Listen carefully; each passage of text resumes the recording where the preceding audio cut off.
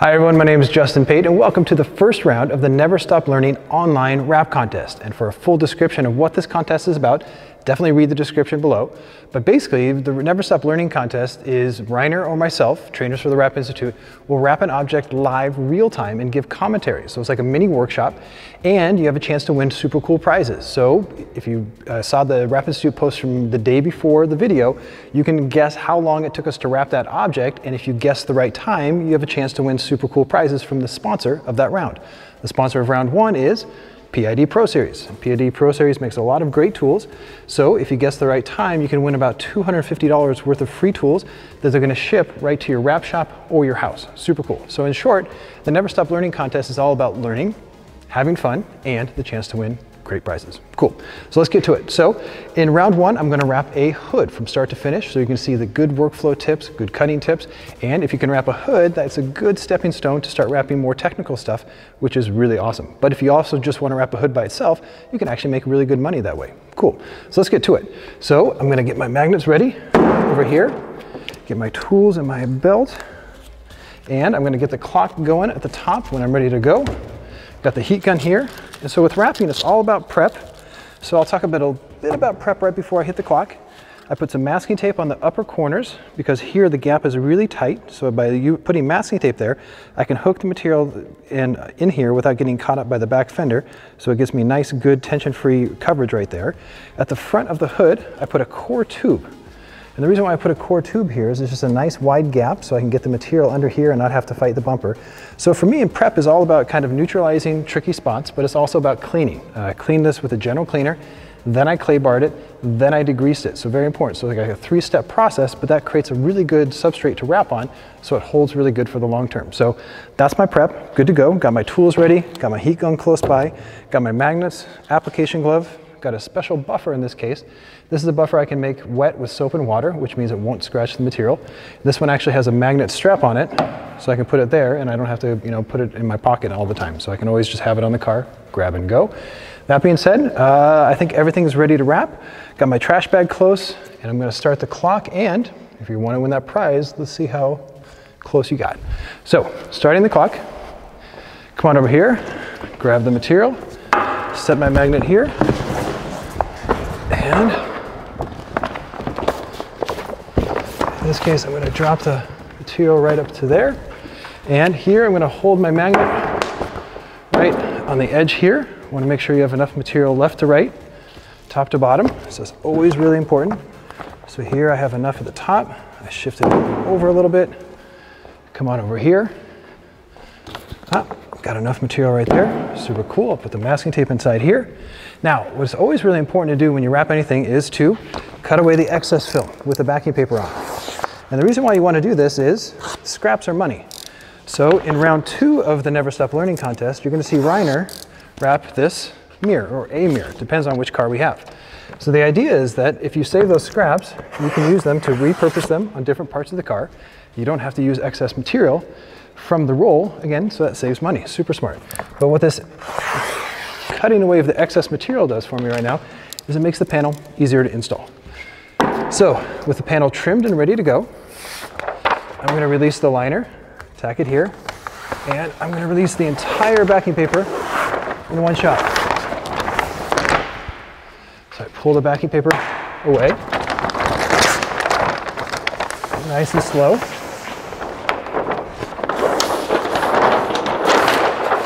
Always a good idea to set the material to the side, all right? And now I'm going to do a technique that I call making a bed. So it's no different than how you make your bed at home.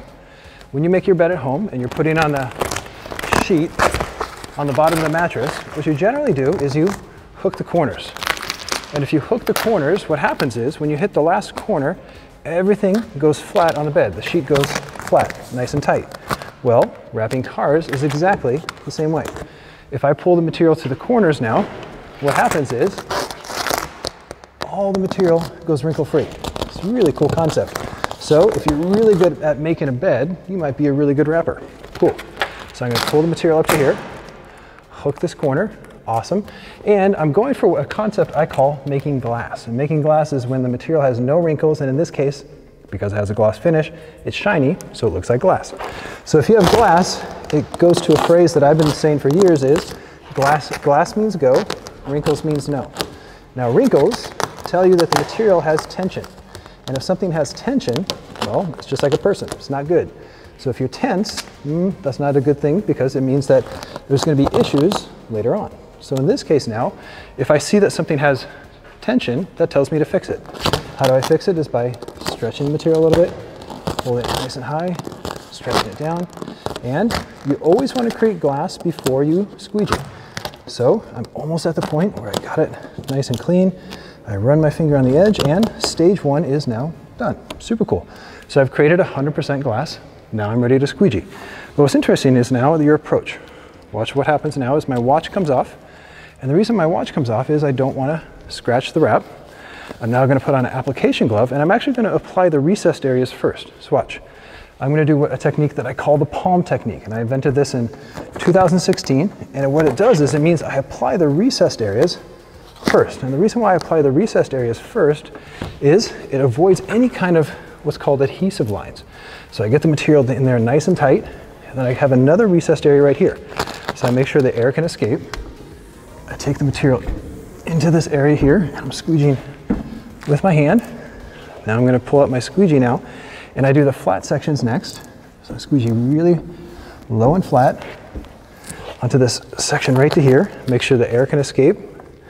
Take the palm again, take it inside here, make sure that air can escape. And by doing this now, working in a little section, the material goes in with really good quality, no adhesive lines. And when you're done with this section, it's always a good idea to double check with your hand to make sure it goes down. Awesome. So now this whole section right here, the recessed areas are applied, which means I can now squeegee the flat area towards the front. And I'm using overlapping squeegee strokes to take it down. And now this section along this body line is now complete. So what I'm going to do is I'm going to come over and do the other side same way. And the reason why I'm going to do the other side the same way is the other side is exactly the same. So I'm going to come over here. I got that section up there, the recessed area, and I take my application glove. And this one is really nice. And this again is from our sponsor in this video, PID Pro Series. And this glove doesn't need soap and water. It has special fabric that slides and glides. So that saves me a step from having to load it with soap and water, which is what you had to do with old application gloves. Now I got the section up here. Take the material right into the recessed area. Squeegee this out. Continue with the recessed area, pushing it. Make sure the air can escape. Work in stages. Palm, work in stages. And I'm actually squeegeeing quite hard. But what you haven't heard yet is the heat gun. And the reason why you haven't heard the heat gun is because I use that making the bed logic. And that making the bed logic incorporated a technique that I call triangles. By spreading the material out and going for the corners and making the material flat, you don't need heat. So in a way, triangles make whatever you're wrapping flat, which is cool. So once I have that set now, I'm going to take the material up to here. And now what I have left is this middle section right now. Now with this middle section, what I want to do now is avoid scratching, especially on a wide section like this, because I'm going to be squeegeeing a lot. If I use my glove, I don't scratch. But here on a big long section, I want to make sure that I spray a little bit of soap and water on the surface. And what that allows me to do now is, because I have a special buffer that can get wet, I can squeegee back and forth, and now it's super easy. And the reason why I'm not getting bubbles is most of the material that you work with today has technology what's called air egress and repositionable technology. And if I have that kind of technology now, I don't have to hold the material off the surface. It's nice and easy to wrap. Cool. Now, what you have to think about, and something we really push on the Wrap Institute. Now, the Wrap Institute has over almost 2,000 videos on how to wrap anything. We have monthly memberships, we have annual memberships, and you have unlimited access to the entire library. And we teach you how to wrap pretty much anything, which is cool. But the idea is, I pretty much wrap everything the same, because I approach everything with a system. Now, also, within that system, I always do the hardest parts first. Now, the hardest parts on this hood were the sides, the recessed areas, and the easiest part was the middle of the hood. And if you leave the easiest part to last, it stays easy. But if you leave the hardest part to last, it actually gets harder. So good tip for that. And as I'm talking now, everything's down nice and tight. I double check my area for bubbles, very important to do. And cool, looking good. Awesome. So now that everything's applied, now again, you want to think in stages. That's really important if you're a wrapper, is I feel like made the bed, created the glass, squeegeed everything on, and now it's time to cut. So for cutting right now, what you want to think about is really getting the material around the edge. Now cutting is where it gets hard, in the sense that if you're new at wrapping, your chance of making a bad cut right now is really high. So a good installer, will learn the art of cutting and master it. Very important to do, all right? And a good installer also learns to read tension, kind of what I talked about earlier with wrinkles and stuff. So right now, before I cut, I want to neutralize any tension. So what I'm going to do is I'm going to go around with the heat gun, and what the heat does is it shrinks the material. It relaxes it, just like a hot shower, a cup of tea, hot tub, hot toddy. Cool, if you're from England. So the idea right now is because I've relaxed the material, all right, that means that when I go to cut, it won't shrink, which is great. So that's the name of the ball game. So it's all about, if you're a good wrapper, it's all about relaxing, all right? So now I'm ready to cut. I got my sharp blade, and I think it's always really important to cut the corners first. Because if you cut the corners first, you have really good chance of getting good quality, because corners are the hardest. You see a lot of people online, when they post pictures of the wraps, they say, I got a strong corner game. And that's because they're really proud of their corners, because again, corners are very hard to wrap. So here, notice I changed body position so I can work the material down this side. And notice the blade that I'm using is a 30-degree blade. And this one's particularly unique because it's red, which is cool. That's what Pro Series is all about, is they all have good tools, but they're also branded to really separate you. So when you go on location and you use their magnets or their heat gun holder or their application glove, they make you stand out. They make you look professional. And that's what, having good tools is all about. That goes along with good technique. So once we do that now, watch what I start doing. I'm going to actually angle the blade away from the edge right now. And once I do this, I want a good body position. So I'm going to go back to this corner over here. And I'm going to do a loop.